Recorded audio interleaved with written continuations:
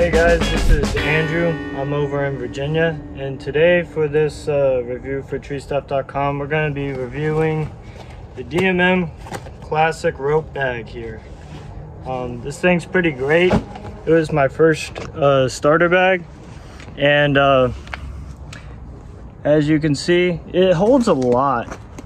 I've had this thing about 3 years now, and it holds a lot. It's really held up. The only caveat I have is this top buckle here. This top buckle here kind of broke off. But that's probably my fault because I stuffed too much in it. But as you can see, when we open this guy up, I have my saddle in here, Tree Motion Pro saddle. I got 200 feet of rope and my zigzag all in here. This is like my go bag. I take this every day when I'm going to work.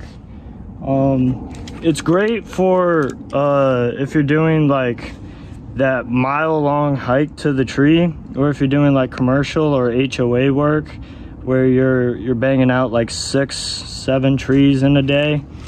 The backpack straps are really nice. They hold up very well, and it's super comfortable to carry around. So all in all, I think it's a pretty great bag, especially for the price.